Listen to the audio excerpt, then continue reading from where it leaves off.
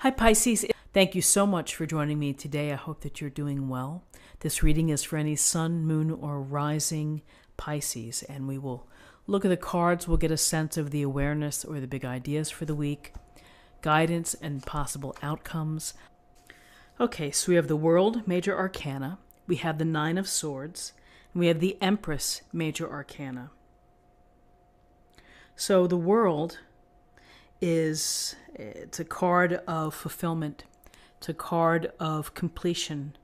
And when we are able to fulfill our dreams, or when we're able to achieve our goals, when we step over that finish line, it feels really good. We feel that we've earned the reward that we've been seeking, which is to actually fulfill what we had hoped to do. So with the World, we think of the words completion, contentment, and fulfillment.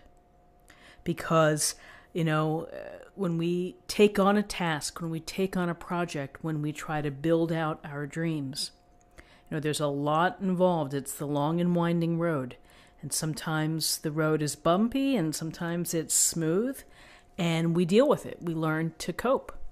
And it makes us stronger. It makes us wiser. It builds our experience.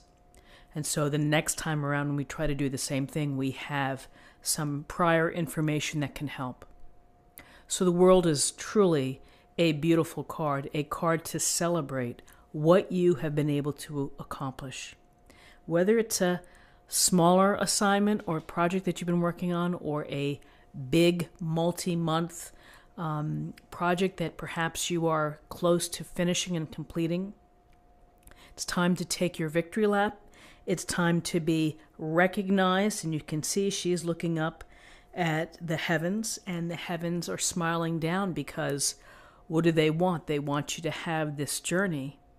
They want you to have momentum and different cycles, and they want you to be able to work toward them, to learn, to grow, and to achieve, to fulfill. Because it makes you feel good. It's a very heart-filled feeling is when you're able to do something that has meaning to you. That's making you feel as if you're on top of your own world. So here we have your world, the things that you do in your world, and we also have the greater world as well. So we can think about how what we do fits in to the larger community, what we choose to do in the future. And again, as this cycle closes, there's room for another task. There's room for another journey. There's room for another opportunity that you're willing to explore, that you're willing to devote time and energy to. And that's the beauty about the World, is that you get to appreciate, you get to feel the good feels about accomplishing something. And then you get to say, well, what's next? I'm going to move in this direction for the next journey that I take. So for some of you, the ending of something you've been working on successfully, and the process perhaps of choosing something else that is purposeful to you. So with this World, completion, fulfillment, and contentment, it is a interesting depiction here to see the Nine of Swords right next to it. Because the Nine of Swords is about worry. It's about concern. It can be about feeling very sad, but we often associate it with sleeplessness and insomnia and worry that keeps you up at night, the thoughts that race through your mind, and the times that you feel unable to sleep because the pressure is like banging on your head. So we've all felt like that, and here we see the swords stacked above the woman here, and it's a part of what we deal with. We deal with days that are better than others. Some days are lousy, some days are good. Sometimes we're really stressed out, we're worried, we're concerned. You may be concerned about finances, you may be concerned about a relationship, you may be concerned about future business, bringing that in. A lot of things can weigh on us, and it's a matter of how we can ride through those times when we feel stress or worry, or where something has upset us, or someone has upset us. We can get very, I don't know if the word obsessive is the right word, but you can get very caught up in what isn't happening, and that can weigh on you. So what do we have to do? We have to find a way to start to release this heaviness. Focus on what you do have. Focus on something positive. Start a gratitude journal. One small step per day. Doesn't mean that all of this weight of the world is going to leave you. It just takes time to work through things. And ultimately, this too shall pass. It always does.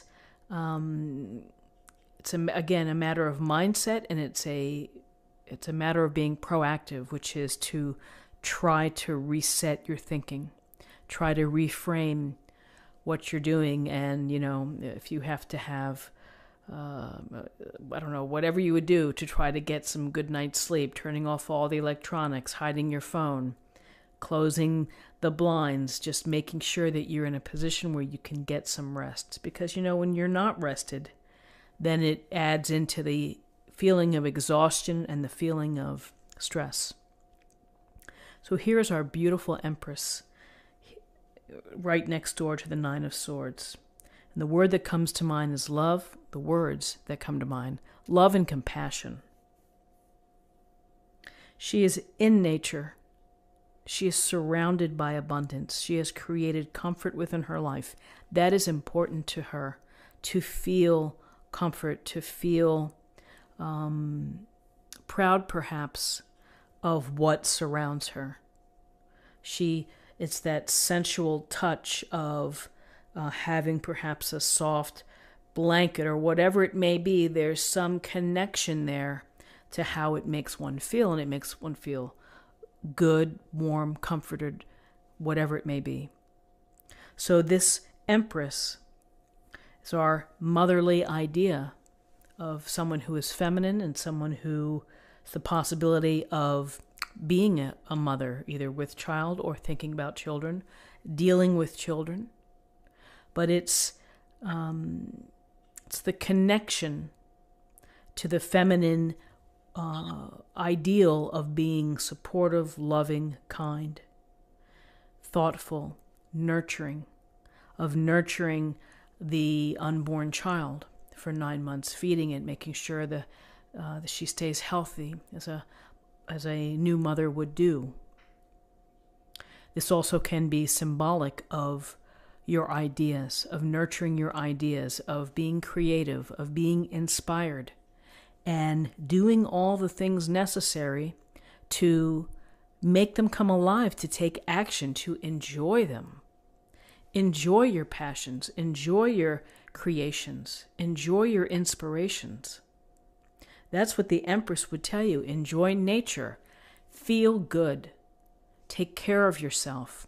And she is taking care of others as well. She has her eye on what's happening, loving, supportive, thoughtful, and going to help out as needed. So a couple things. Here we have the relative high of feeling pretty good, of accomplishing something. Then we have this worry or concern. Maybe you're worried about what's going to happen next. Or maybe you're worried about something that has changed and that's going to impact you, and is causing sleepless nights. And then we have the Empress, which is providing the good common sense, I would say, approach of being grounded, of being aware of abundance, of what is good in life. Also, the nurturing and the loving, the unconditional love as well, of providing that. So if you have someone within your life that has these characteristics of someone that is trustworthy, who is open, who is a good listener, someone that would be able to talk to you, and maybe to bring your mind to peace if you are truly feeling disabled or feeling whatever it may be, that you're just having such a hard time. Lean on the people in your life who are compassionate and sympathetic. More than likely, they want to help. They're willing to listen, willing to come over. So there's a lot of power with the Empress, which is, beauty, comfort, sensuality, this motherhood. And it's the motherhood of actual children, of guiding them, of leading them, of loving them. And it also is the motherhood of your ideas, of your talents, of your abilities, of what you can bring to the world, of what you can create for the world. So, an interesting spread for the day. Let's take a look at what we have in terms of numerology. So we have 21, and 9 is 30. We have 33. And 33 is a master number, and I believe it's like the spiritual master, the spiritual teacher, someone who is intuitively right on and guided. Now, I'm not 100% certain. I think that I recall this somewhat, that it really is about the spiritual teacher, the spiritual master, if you will. We'll have to look that up, and we'll leave a comment below about what you think. So, to close the reading, let me choose an oracle card for an affirmation or a thought for the day.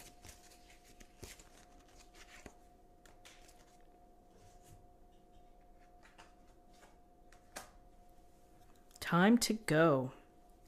The sun sets and rises each day, and it's the same with the avenues in your life. See the beauty within each sunset in your life, and know that the sun will also rise again tomorrow. Endings are merely the start of a new beginning, and we are with you through each phase and cycle. So we have cycles and completion here. We have the idea to hold on to something that brings comfort to you, which is the sun does rise every day. You get out of bed, you put your feet on the floor, you get dressed, and you never know what may happen, all the good that can happen. So I think that it's a beautiful card and a beautiful thought for the day. So friends, this is what I have for you. I hope that you found something helpful here with this reading. If you did, please subscribe, like this video, share this video, and I will see you tomorrow. Take care. Bye-bye.